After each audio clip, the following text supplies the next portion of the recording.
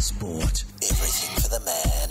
Hey, Terry Antonis Mitchell Mallia from Sydney FC. Thank you so much for joining us here at EFTM. Boys, how's the season going so far? No, it's really been had an up and down season. We've been doing well in patches and we just got unlucky results, but I think we're doing pretty well in the top 6 now, so we're getting the semis. Is that has it been following the goals for the season? Are you fulfilling where you thought you'd be and how you thought you'd be travelling at this point? Of course, like at the start of the season, everyone aims for them top 2 positions. We're still working hard to finish in the top part of the table. So we haven't achieved our goal just yet, but we're still working hard to do so. Of course, you guys have some pretty big name players on the roster for this season, especially Brett Emerson. How have these big guys, these internationals who have kind of flooded the A-League scene, especially for this season, how has that affected the team and how they're performing? No, definitely Emma's came into the team and is a great person to have around, a great player. He's helped us heaps, like just on the field, just watching him training, gives you good advice, and on the football pitch, and he helps us as well, so it's great. At first, when they come in, you sort of get starstruck, you know what I mean? You're sort of like, whoa. But then when you get to know them and learn that they're just down to earth people, that it makes it so much more easier for you. You guys are both really young players, quite early on in your career. Does that give you a bit of confidence knowing that these guys who have matched it in the Premier League and Serie A and leagues like that, does it give you confidence knowing that you could potentially be up there one day too? Yeah, definitely it does. Definitely, as you say, Emma gives you good advice and it's great. Awesome.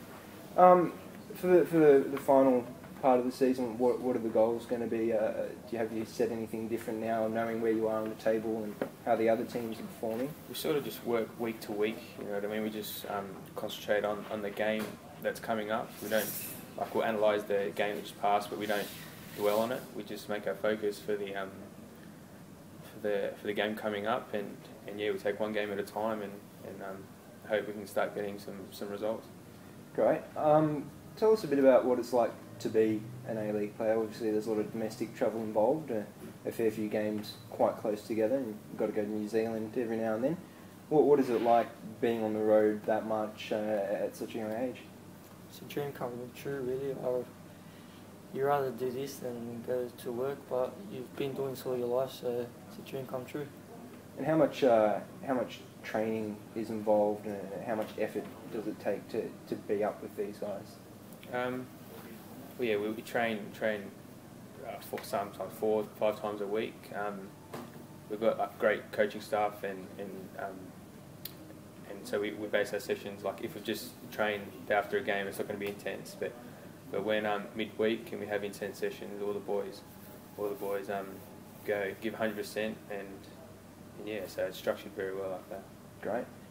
And you've got a fairly decent off season, and also during the season a few times. So I guess you guys have a couple of days off here and there. What do you guys get up to when you got a bit of spare time? I just spend it with the family, really, just my brother, my sister, all my family, so just spend time with them and get ready for the next season. Right, what about you, Mitch? That's it. I like to just, of course, hang out with the family, the girlfriend, but play quite a bit of PlayStation in my spare time, so yeah. Well, you've just convincingly beat us on FIFA 12, and that's one of the reasons why we're here, to have a bit of a go at the new game. What do you guys think of it just overall? It's a great game, especially when you're playing football and you get to play it as well, but it's definitely an unbelievable game to play. Yeah, FIFA is unreal. We've always played FIFA. I've probably got every edition since '99, and even if I wasn't playing football, I'd still be playing FIFA. So it's good to have both. Obviously, the level of realism in the game now is far more than it was back in the '99 edition. But you can dribble really well. You can do a whole heap of tackles. You can properly injure people.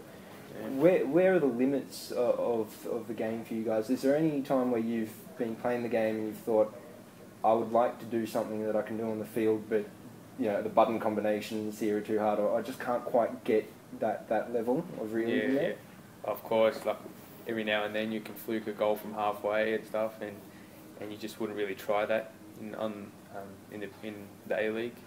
And of course, if you can get good skill with the control, then you can beat 5 or 6 players with one player, but you don't really do that by yourself on the game. So that's probably the limit.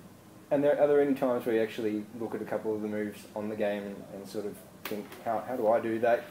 Is that something I can sort of practice? Yeah, definitely it is. When you press the analog stick and it does some tricks and you're just like, whoa. I understand, and you can learn from it.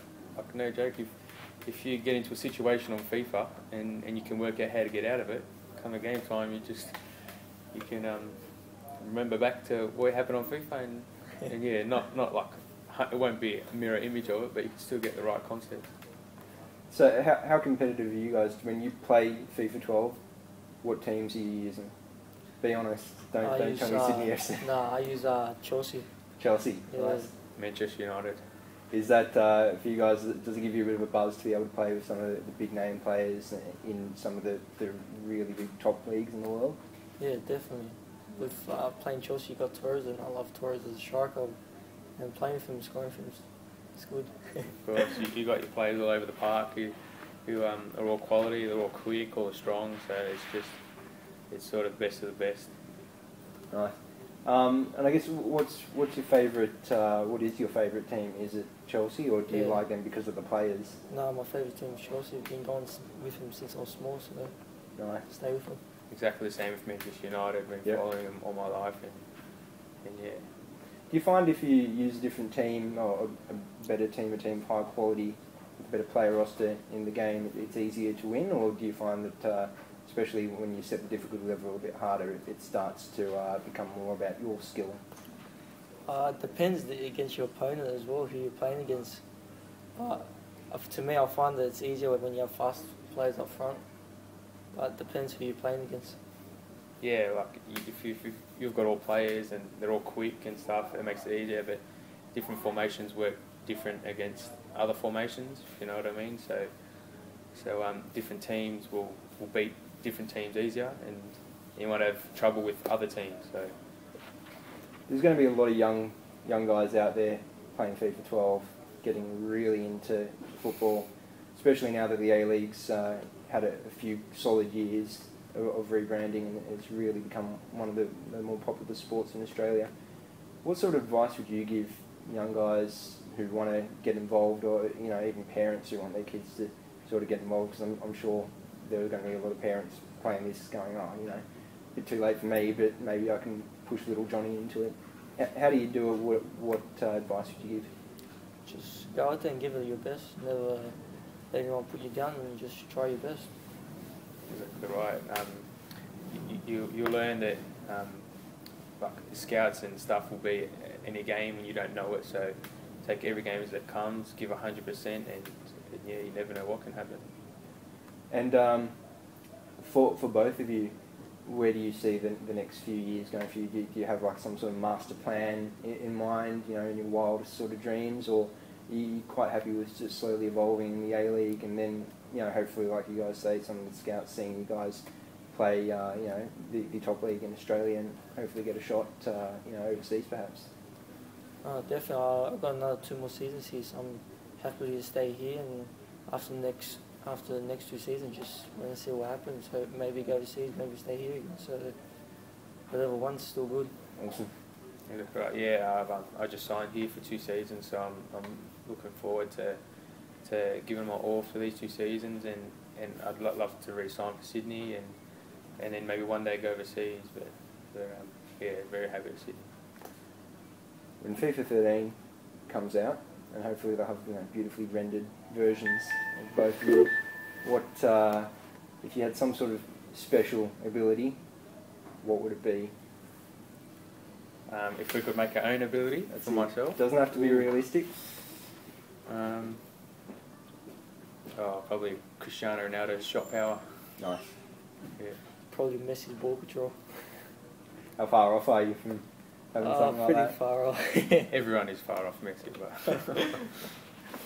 Guys, Mitch, Terry, thank you very much for speaking with us, and good luck for the rest of the season. Yes, thank you. you.